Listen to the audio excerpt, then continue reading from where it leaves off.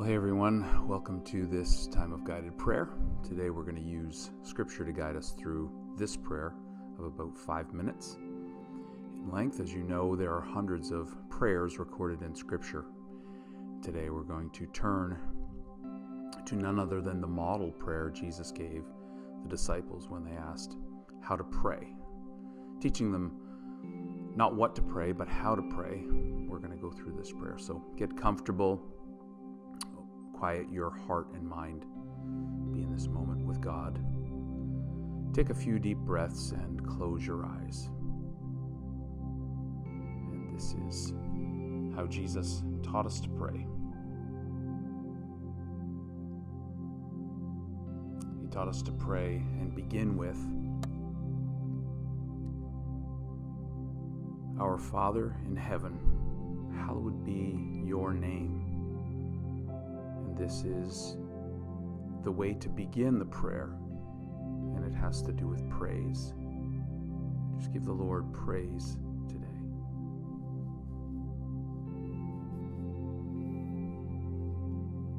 Honor him with your worship. Tell him you love him.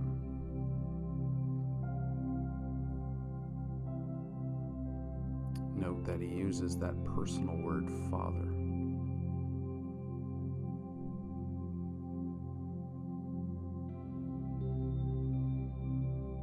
And secondly, Jesus taught us to pray, Your kingdom come, and your will be done on earth as it is in heaven. This is a prayer of priority. How often we walk our lives according to our own priorities, our own wants, our own needs.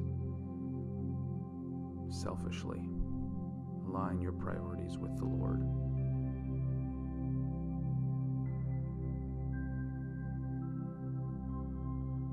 Seek first his kingdom and his righteousness, and on all these things will be added unto you. And he taught us, give us today our daily bread. A short phrase that encompasses the prayer for provision. And just pray to the Lord. Ask him for what you need. Bread is symbolic of all the needs. It's a human need. We all have needs. Just ask God to fill that need today.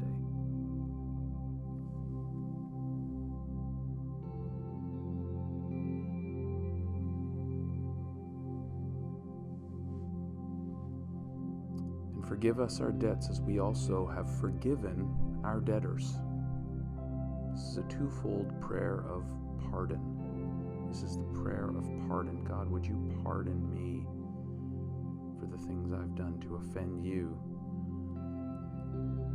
And the interesting wording of past tense, have forgiven our debtors. There's people who've wronged us, and it's our job to forgive them.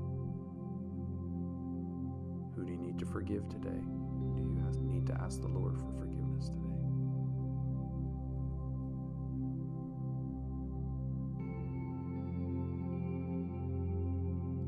And then this deep prayer for protection. And lead us not into temptation, but deliver us from the evil one, or from evil itself. Just invite the Lord to protect you and your family, and your marriage if it applies, and your business if it applies, and your job, your household. Invite God to just protect you from the evil one.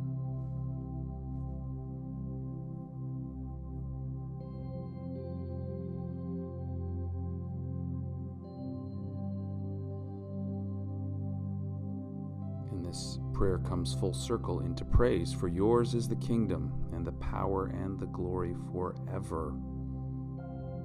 Amen. A recognition of praise once again, where we just recognize the majesty, the power, the omnipotence of an all-seeing and all-loving God. Praise Him today. Give Him your worship. Set your heart of love upon Him.